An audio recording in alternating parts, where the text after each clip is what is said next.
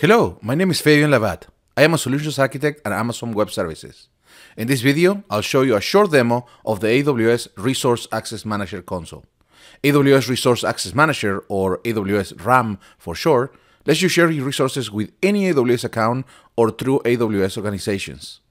If you have multiple accounts, you can create resource centrally and use AWS RAM to share those resources with other accounts.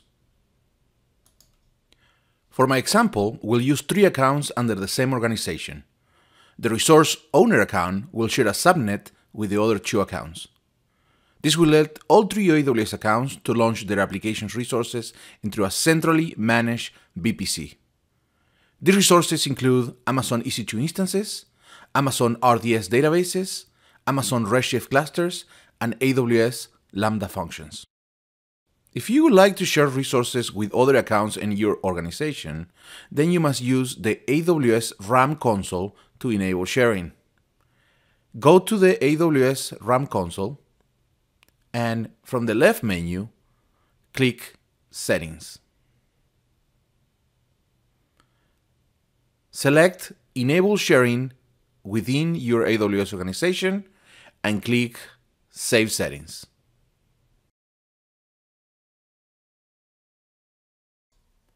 We are now ready to share the subnet with other accounts. From the left menu, click Resource Shares. Click Create Resource Share. Provide a share name like Share Subnet.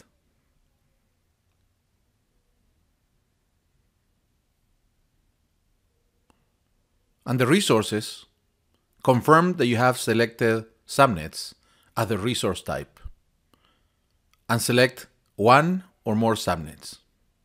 In my example, I'm sharing the private subnet. Now under Principals, uncheck Allow External Accounts.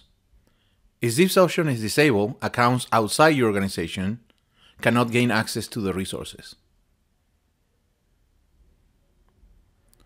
We can see organization accounts by clicking Show Organization Structure.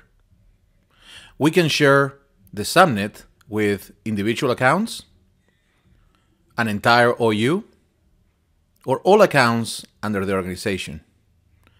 In my case, I'll share the subnet with the dev and pre-prod organizational units.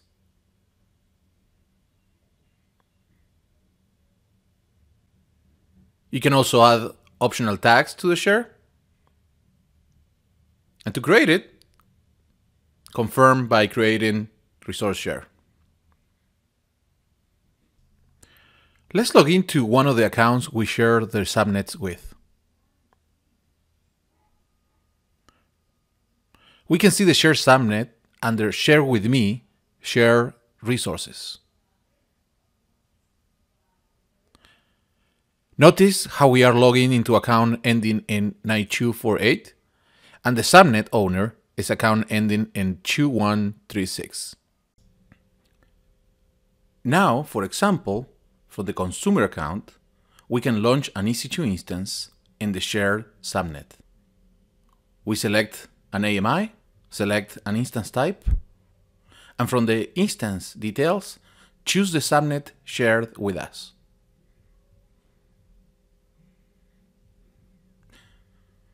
In my case, I will launch the instance without a keeper.